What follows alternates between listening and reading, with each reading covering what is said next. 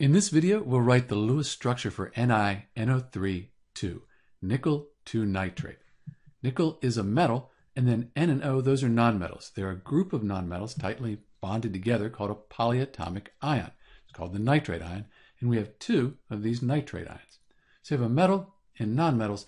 That is an ionic compound, and the metal will transfer electrons to the nonmetals. So we'll write nickel in the center here, and then we'll put an NO3 on either side. We can look at the name for nickel 2 nitrate and see this 2 in Roman numerals. That means nickel has a 2+ charge.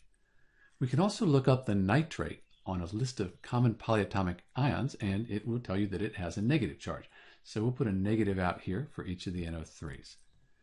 So the nickel, it lost 2 electrons, one to this NO3 group and another to this NO3 group. Since it lost electrons and electrons are negative, now it's positive 2. The NO3, it's gained an electron, it's negative. Let's take these NO3 minus this nitrate ion and replace that with a Lewis structure.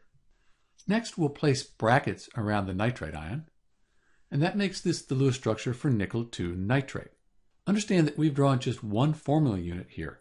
Nickel 2 nitrate exists as a crystal, and it's made up of a bunch of these formula units in a regular pattern. Still, this is useful to understand the arrangement of electrons in nickel 2 nitrate.